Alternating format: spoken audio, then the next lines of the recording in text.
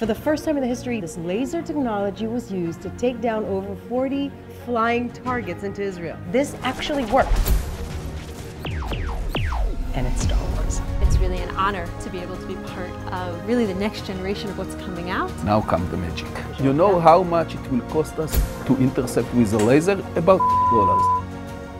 The fact that there is a Jewish country is a miracle, and we need to ensure that we can continue to exist. Sadly, Israel needs to defend itself from rockets and missiles and ballistic missiles throughout its existence. And you all saw in the recent wars how successful Israel's defense system is. And we're about to have a conversation about the next generation of that defense system. I'm here with Chairman of Rafael, Dr. Yuval Steinitz. Hello, Noah. For 60 years, all the superpowers were trying to produce laser weapons. All of them failed, totally failed, until professors of physics in Rafael found the way how to do it.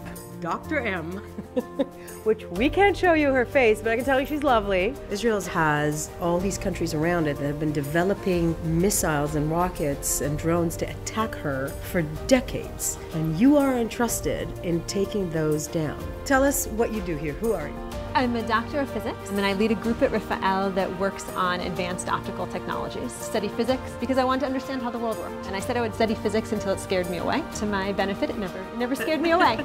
It's really fascinating work, and you get to work on really the next generation of what's coming out. Now comes the magic. Those interceptors, which are extremely good, this costs $100,000 each. Yes. You know how much it will cost us to intercept with a laser, each additional interceptor?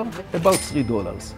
So finally, the cost of the hostile missile is much more expensive than the defense. We are surrounded by so many countries here in the Middle East in which women do not have equal rights. What does it feel like to be an Orthodox Jewish woman of Israel's defense system? The fact that there is a Jewish country is a miracle, and the fact that I can be part of that existence is amazing. It's really incredible. And we need to ensure that we can continue to exist.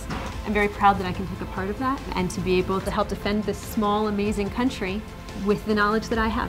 This is what Israel's about, creating the most advanced defense systems and using light to defend the world.